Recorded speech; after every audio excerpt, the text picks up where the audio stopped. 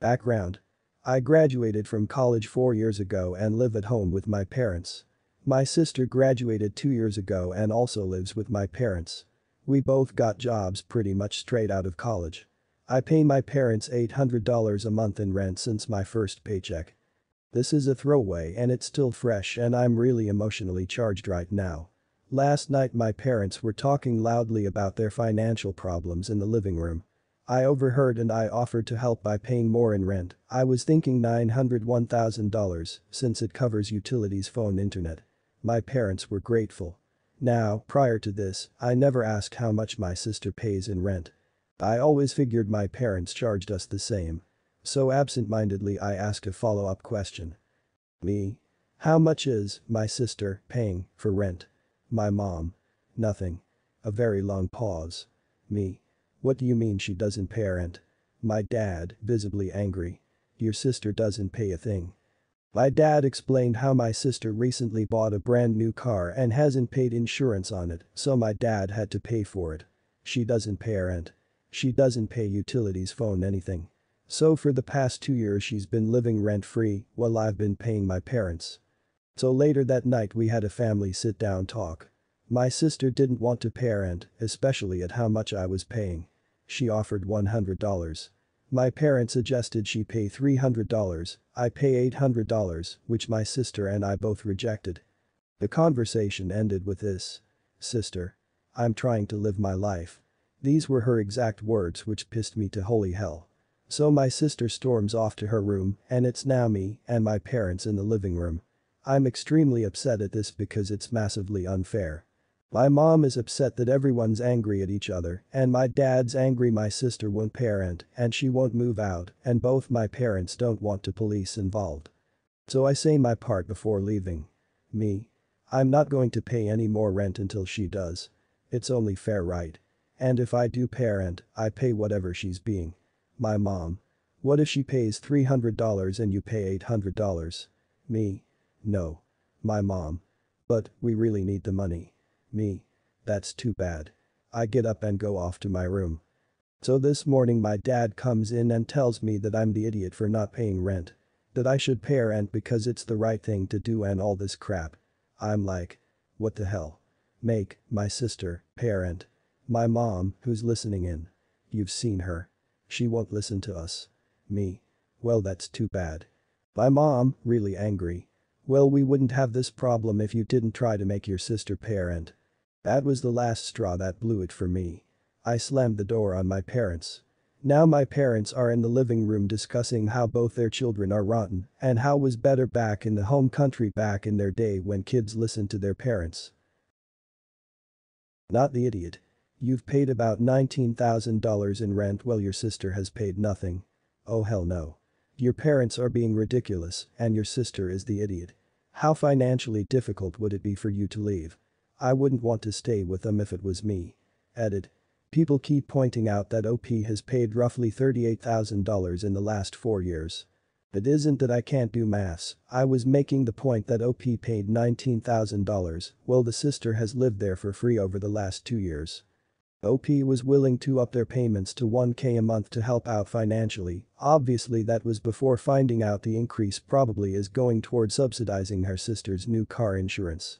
That'll get you a 1-bedroom or a studio apartment quite handy, unless you're looking for something in the heart of downtown New York or Toronto. Everyone is the idiot here. Move out. Get a roommate if you can't afford it on your own. For those asking why she's an idiot too. Because if he can pay up to $1,000 a month for rent and has throwing a fit like this, then he needs to grow the hell up and move out. Yeah, it's not fair, but stops complaining and take action. The parents and sister are obviously more idiots than OP, but he's not innocent in this either. My mother is in prison for defrauding the government for 10+ years, which finally caught up with her. About 2 years ago, I was subpoenaed by the court to testify and ended up being the testimonial that ultimately sent her to federal prison. She has been in prison for just over a year now. As a result, we are estranged. However, I wasn't given much of a choice because my current profession has strict legal requirements that I can't risk bending or I'll lose everything. Fast forward to this past week, my maternal grandfather passed away suddenly from complications from a stroke he had 2 months ago. Everyone is sad and devastated, and it's been hard to reconcile the loss during COVID-19. A lot of prisons will grant furlough for those who wish to attend their loved one's funeral, something we already had to do back in February when my grandmother passed away. And I was the one who filled out the paperwork and was 100% responsible for my mother during her furlough.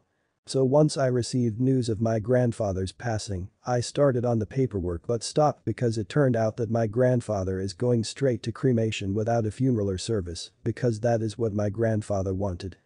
And I told my family that we weren't furloughing my mother out because of the fact there is no service or funeral. My family understood. Fast forward to today, when my sibling calls me to thank me for furloughing our mom out. Shocked and confused, I ask the obvious, "What do you mean?"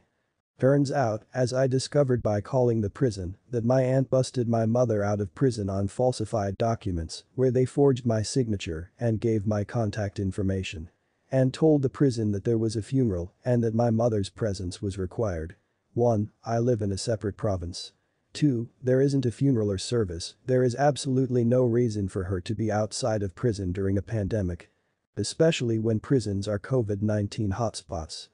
So I had to call the police because if caught, I could lose my livelihood, my license, and a career I love.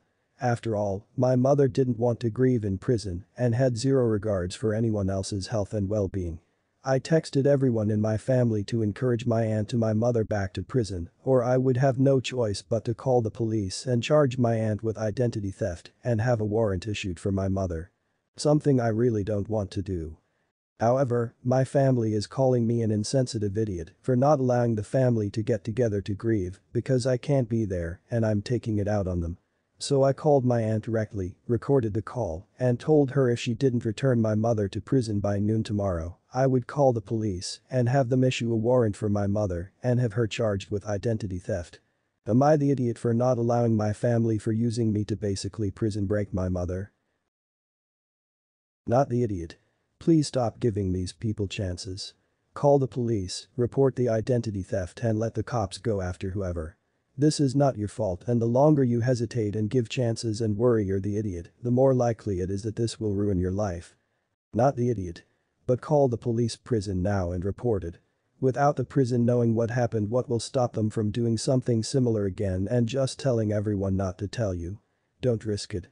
Not the idiot, and you should turn your aunt in, regardless. She stole your identity, forged your signature, and potentially mixed your name up in a prisoner escape. No way. She should be sharing a cell with your mother. A bunch of people from my department at work went for drinks on Friday after work. Everyone was having a good time and there were about 20 of us there, from about 30 people in our department.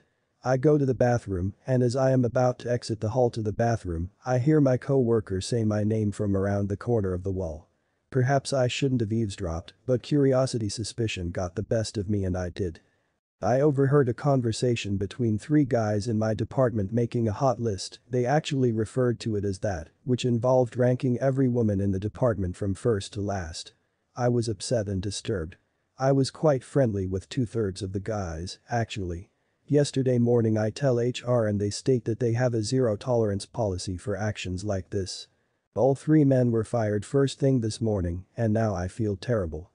I hated the way they were talking about women, but I didn't think they should be fired. With that said, we work for a large company that I know takes complaints like this seriously and would not really miss these 3 guys, so deep down, I suppose I knew it was a possibility when I complained. Nobody knows that I am the person who reported them, and I've overheard people say that the person is a snitch. I'm wondering if I should have just confronted them at the bar and told them how it made me feel instead, but at the time I didn't feel comfortable doing that.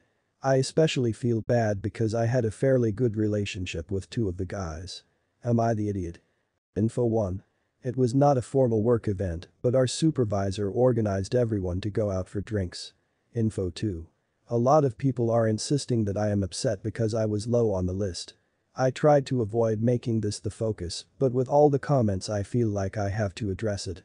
I was high on the list and was not offended about my placement, I was offended about the fact that they were making a list in the first place.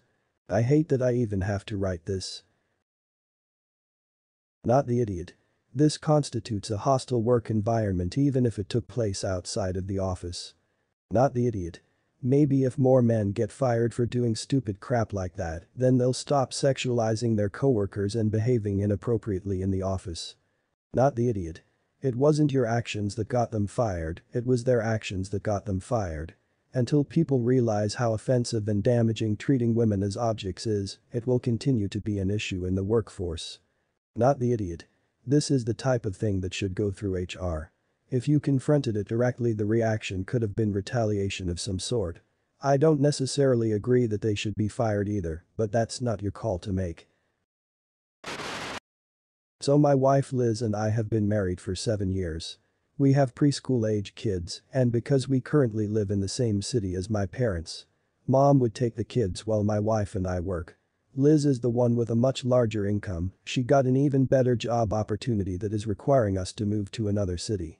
I agreed since I could easily find a job in my field in the city we were moving to, but after my family heard we were selling the house to move, hell broke loose. Sunday, Mom and Liz got into a huge fight because Liz told Mom we'll move away and hire a babysitter for the kids, so she's no longer needed. Mom said she doesn't want her grandkids moving away and even said we should let the kids live at her house while we move.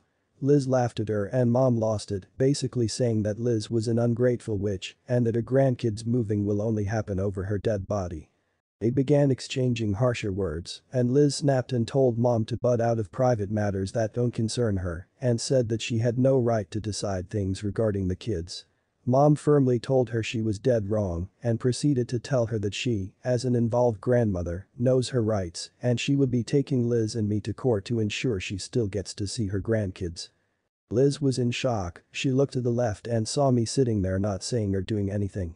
She told me to check my mom, but I told her she was being unfair to Mom and that Mom had to feel upset because she will no longer be able to see her grandchildren. I honestly told Liz that she was a bit selfish to not consider my mom's feelings and her crucial presence in the kid's life first. Liz started arguing with me saying she couldn't believe I didn't stand behind her and defend her after hearing Mom saying she'd get the court involved. I said Mom was upset and cannot be blamed for her reaction. Liz started yelling at me, calling me unsupportive and an enabler, then went home with the kids, insisting my family is my problem and I should handle it, although this whole moving thing was her idea. The situation hasn't been resolved and Liz and Mom are getting more intense in their fights. I choose to stay out of it because both have valid arguments, but Liz has called me awful for not siding with her after seeing how Mom spoke to her and being okay with the fact that Mom was willing to cause us issues in court. Am I the idiot? I get that Liz wants my support, but I feel like Mom has been punished through no fault of her own after being a loving grandmother to my kids. You're the idiot. Your mom threatened to take your family to court so she can get custody of the kids, she wants them to live with her. That is a disproportionate reaction to being told that someone is moving. Are you okay with moving to a new city? Sounds like you are. Why would you ever let anyone threaten your wife with the court for doing something incredibly beneficial for your family?